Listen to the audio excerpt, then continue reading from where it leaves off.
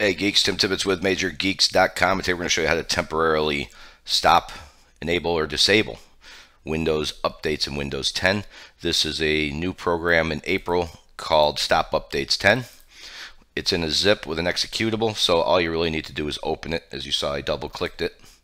And it is an installer. I wish it was portable. It's not.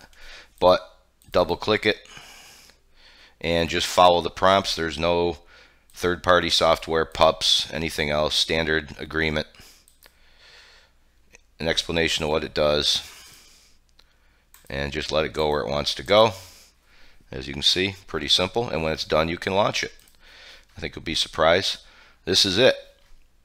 Click the button. There you go. Restore Windows updates is your only other option.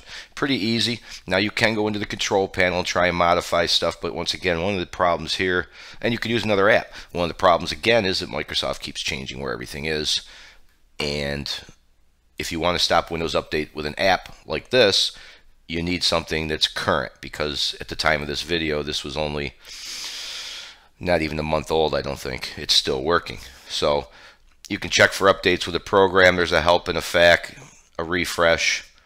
This probably opens a web browser to their page. Don't pick on me because I'm using Edge. This is my VMware. I don't use Edge.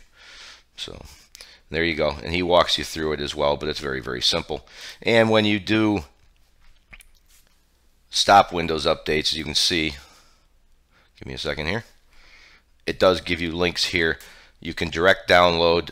We have all these programs listed on Major Geeks. Everything he has are excellent apps, so I don't really have a problem with somebody advertising their own apps in here, but still, is it going to get any simpler than that?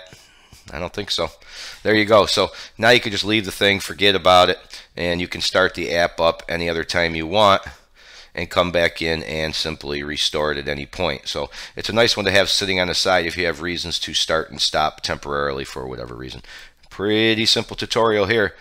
So easy to use. It's, I don't know, insert something in there. Hey, click on that subscribe button. It's around there somewhere. Yeah, thanks for watching. We'll see you next time.